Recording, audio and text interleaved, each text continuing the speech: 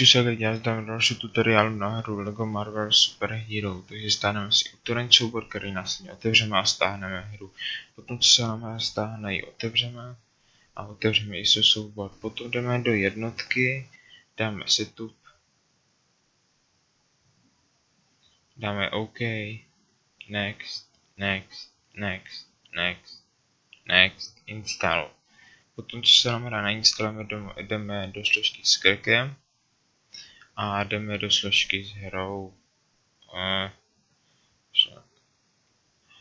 A všechno ze složky krek vlastně skopírujeme a vložíme do složky se hrou.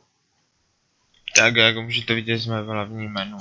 Máme tady občan, máme tady titulky, máme tady prostě všechno. Tohle by mělo být všechno v tomhle videu, bych řekl asi.